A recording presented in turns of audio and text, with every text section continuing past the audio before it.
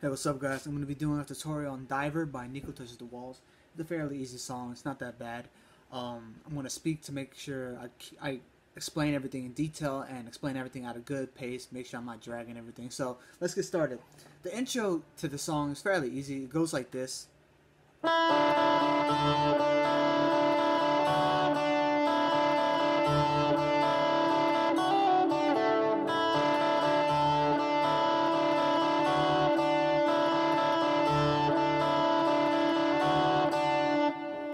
What I did there is basically alternate pick between the open E and the D. The D note on the 3rd fret and 2nd string. So, and then occasionally adding the A and F sharp, and then the second time there'll be like a half hammer on from F sharp, G, F sharp to D and A's. So basically it's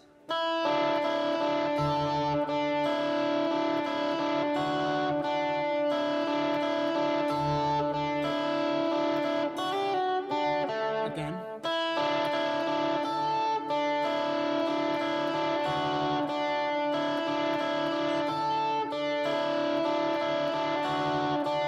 I don't do that hammer-on thing, that little a second time. You just do it like once, and that's it. That's pretty much the intro. Pretty easy so far. So now we'll get to the verse.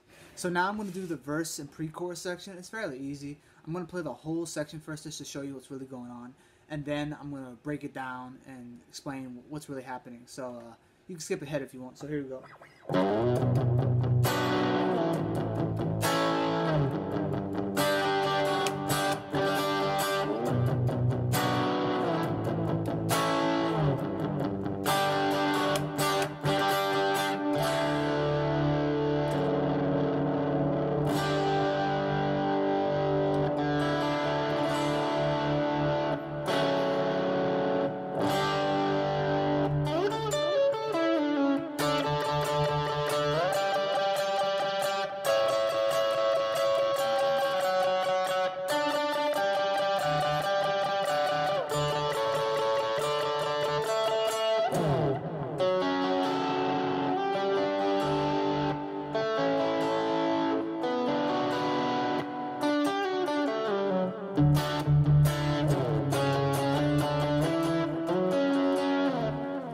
Okay, you guys have to bear in mind that this is what I hear, so it might not be 100% accurate with like the actual artists are playing on the guitar, but this is, you know, the closest I can get to it. So basically this section starts with 2 bar chords and then an open chord. The 2 bar chords is B minor bar chord, A major bar chord, and a G open chord that alternates with the G and F sharp back to the G with the rhythm. So it's this kind of has like a palm mute and then a 1-hit open string attack. So it's like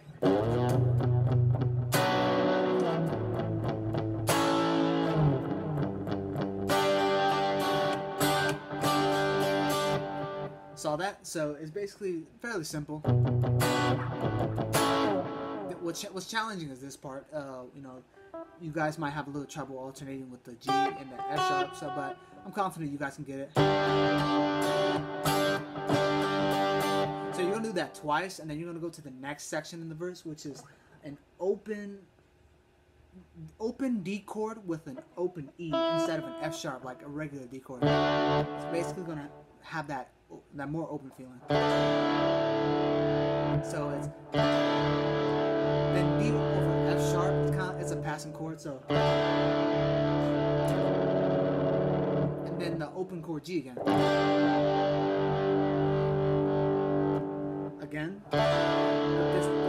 Next time you're going to use an actual F sharp minor chord. So and then the G open chord again. And then you're going to have this little lick line, whatever you call it. It's like, I'll play it slowly. It's hammer off. No, pull off, my bad.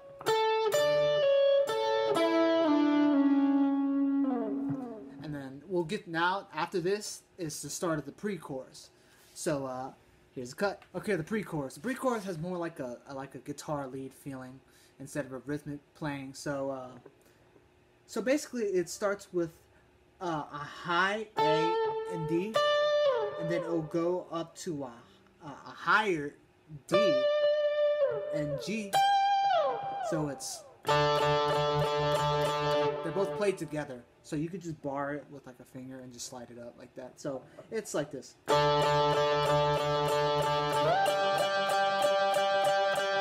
And then right here you have the C sharp and the E. You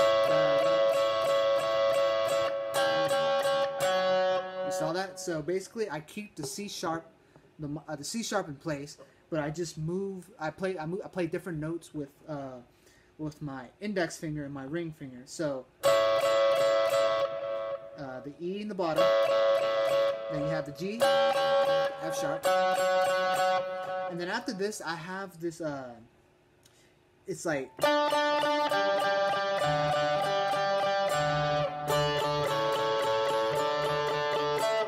if you look closely, I'm basically like keeping the same. I'm keeping one finger in place, and I'm just moving I'm just switching the notes underneath it. So this is D, A, D, G, D, F sharp.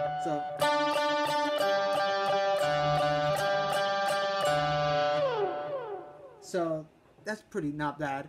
And then you're literally doing the same thing. Instead, you're on the 10th fret on the 2nd string, and you're staying in place with the A up top, and you're just moving just switching notes in the bottom. So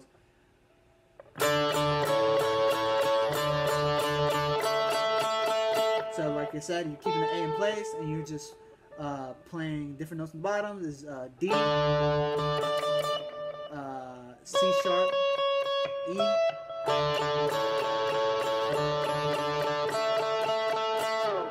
okay, so now after that we have these chords. So after he does this,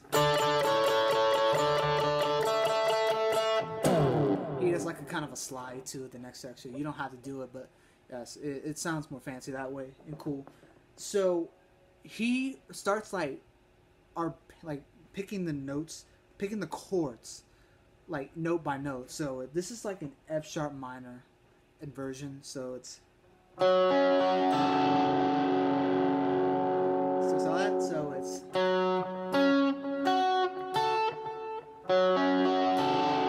then he does a G with like an A in the bottom,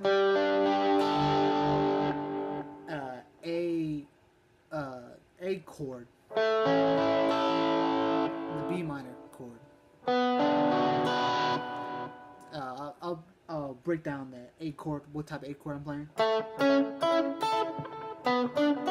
It's like a Hendrix type of chord, you know. So, and then you have this little line that goes like this. I'll play it slowly again.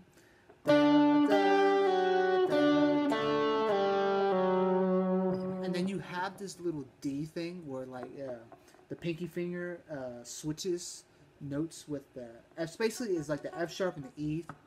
Let me just play it.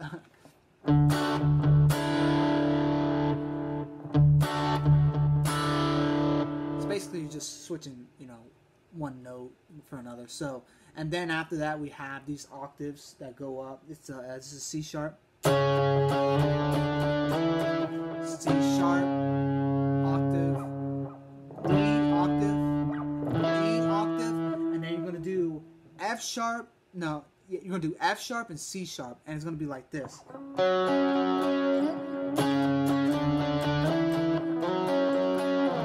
So there we go. Now we get to the chorus now. So the next part is the chorus. The chorus is pretty easy.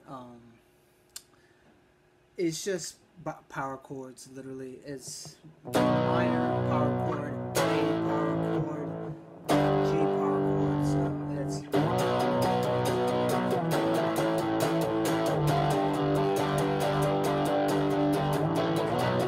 then you have this line coming up.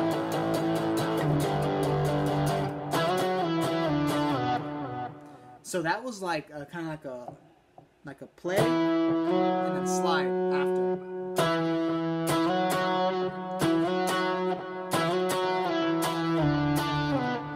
So that was E to F sharp, then F sharp back to E to D, then D to B octaves. In octaves, they're all octaves.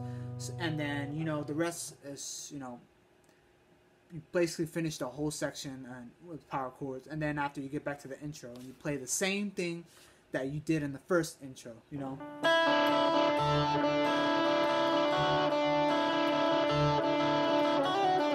I'm guessing you get the point. So then after that, we'll get to the second verse and see what they play differently. Okay, now the second verse is gonna have a little bit of different things going on. You're gonna have a palm mute feel with some open string attacking. So you're gonna start with D and F sharp, both gonna be played together, palm muted, like that. And then you're gonna have the C sharp and E, and then you're gonna have a D again, but instead of the F sharp, you're gonna have a G. So it's gonna go like this. You're gonna play it twice.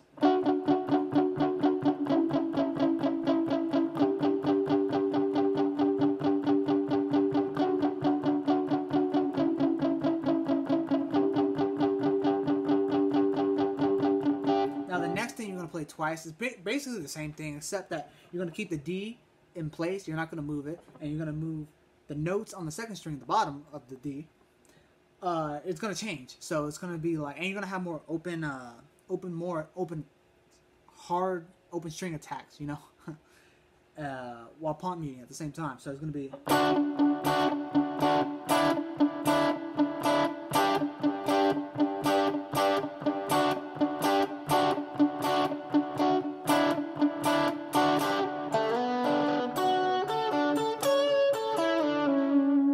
So that lick, if you notice, is kind of similar to the one we played before, except that it starts earlier and it's a little longer, and you gotta, you know, get it right, you know. So it starts with an A,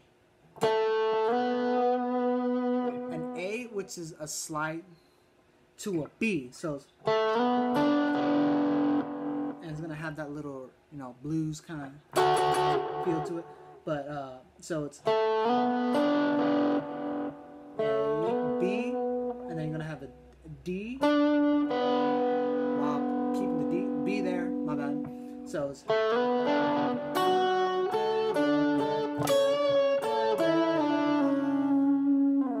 So now we're gonna go to the second pre-chorus. Yeah.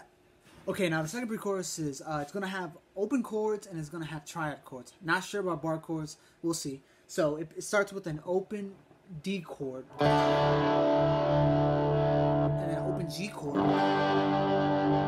open A chord, and then you're gonna have an E diminished 7 with the G and F sharp kind of alternating a little bit. I guess that's how you say it. So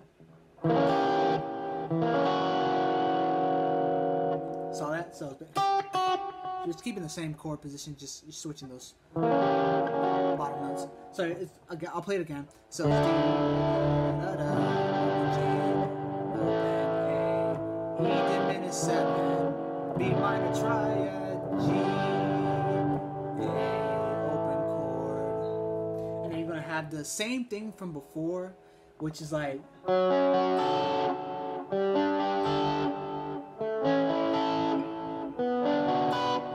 Picking each note in the chord arpeggiating kind of with the F sharp minor inversion, G, A, B minor, you know.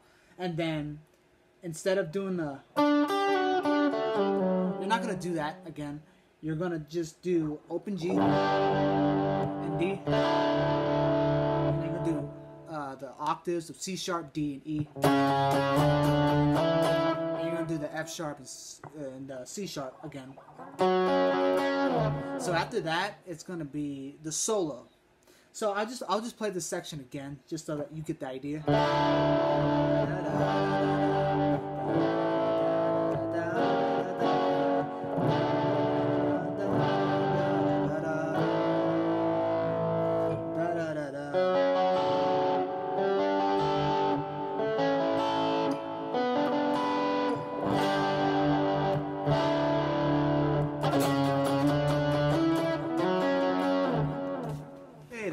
guitar solo. So just a quick tip, you're going to have to add more gain, more drive, distortion, whatever, to have that good raw power solo effect that he uses in the song, you know. So let's get to it. So I'm going to play the solo once through, and then I'm going to break down what notes are being played and what techniques are being used. So here we go.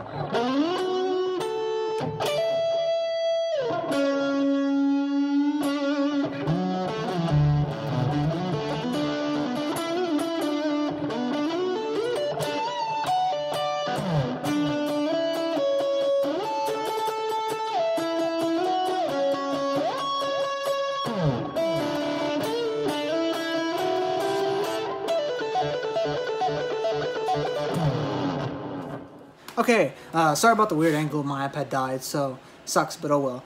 We'll continue on with my phone. So basically, it starts with a G and an A. So it's like a slide, you know. Play and hammer on. Pick hammer on.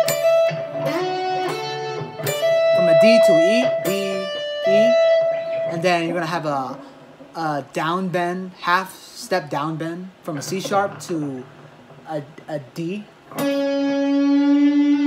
the 6th fret, 3rd string. And you're gonna have a slide from E to F sharp. Then you're gonna play the A. Then you're gonna slide from the F sharp to the E. Then the D. Then A, B, D, E. So that's pretty. That's some of it so far. So I'm gonna play it again so that you could see what I did.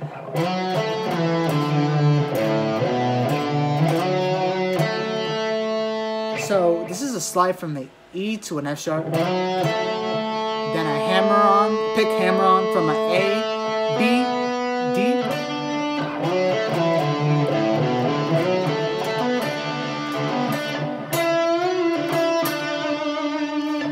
It's a bend from the 9th fret all the way to the F sharp right here.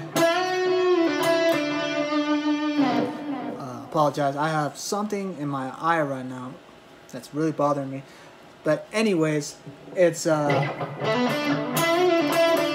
you're gonna have the B and D, and then the G and A from before. So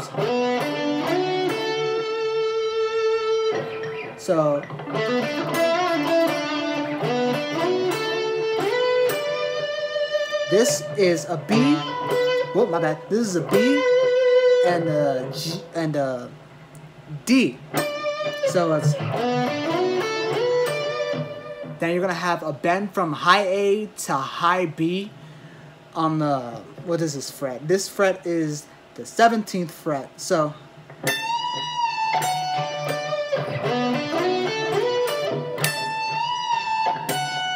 you're gonna tap on this note on the D right here, and then you're gonna pick it. So then after that, you're gonna have like a couple octaves you're gonna play, and it's not that bad. It's gonna, you know, switch a little bit, and then you're gonna have to have some rhythm to it if you hear it in the song. So it's gonna be a D octave, E, C sharp, and then A. And then you're gonna have E, F sharp, back to C sharp again. But instead of going to A again, you're gonna go to C sharp, which is basically like an octave higher, you know. I'll play it again with the rhythm. So here it is.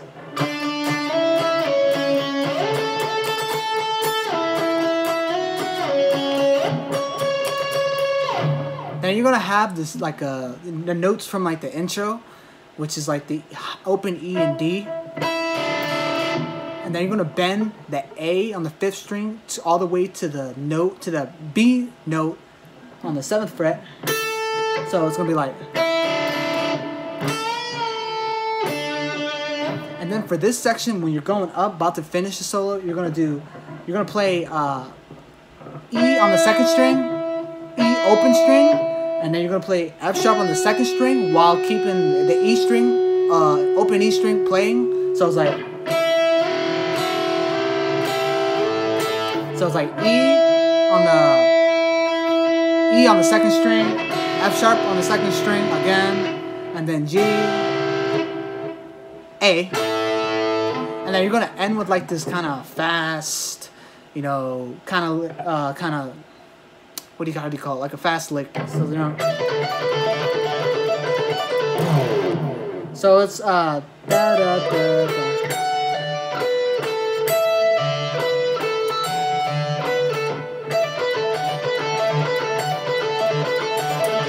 We're gonna play it 6 times, I think, which is like 2. Oh my bad. It's gonna be 1, 2, 3, 4, 5, 6, 7, 8. Oh, that's 8. My fault. Okay, so you get the point. So it's.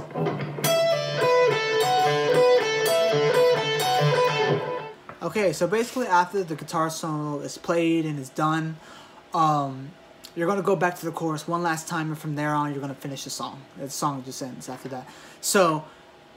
The chords is pretty much the same thing from before. Power chords, for, you know, from the B, A, G, then back to the A, back to the B, A, G, and then the octaves thing I explained, you know. And then again for a couple times, you know, I'm not sure, I don't remember how many times. And then, you know, you could tell by the way he's singing, you know, when you're close to the ending. And the ending ends like.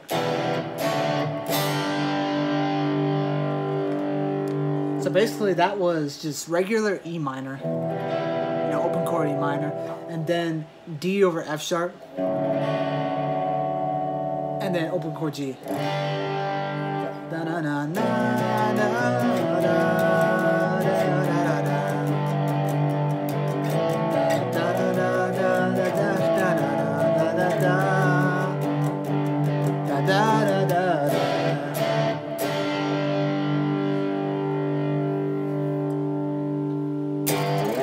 So from there on, that's pretty much it. That's how the song goes.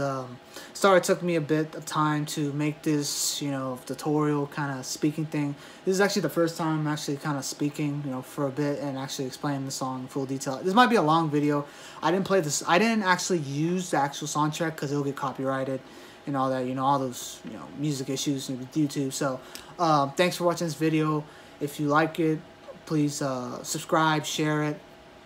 If you don't want to subscribe, that's fine. Check out my other videos if you want. I don't like forcing people. So thanks for watching this video, and there'll be another tutorial for another song coming. So be tuned for that.